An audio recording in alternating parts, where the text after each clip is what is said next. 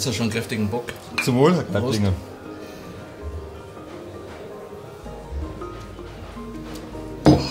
Das ist schon eine runde Geschichte. Einfach ein gutes Bier. Natürlich stark, aber mei, das ist Andechser Bergbock Hell. Ich denke, das ist schon so unsere Premium-Klasse. Auf jeden Fall. Steckt der Haufen Arbeit drin, ein erhöhter Rohstoffeinsatz. Das merkt man, glaube ich, schon. Ja, aber ich habe eine schöne Erinnerung.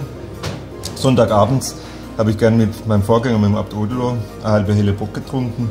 Entweder hat er die Abendmesse gehalten oder ich. Und dann haben wir uns noch getroffen und ja, den Tag abgerundet mit einem runden Bier. Ja, das stimmt. Ich trinke auch super gerne als Feierabendbier oder auf einer schönen Feier. Da kommt er, glaube ich, auch ganz gut.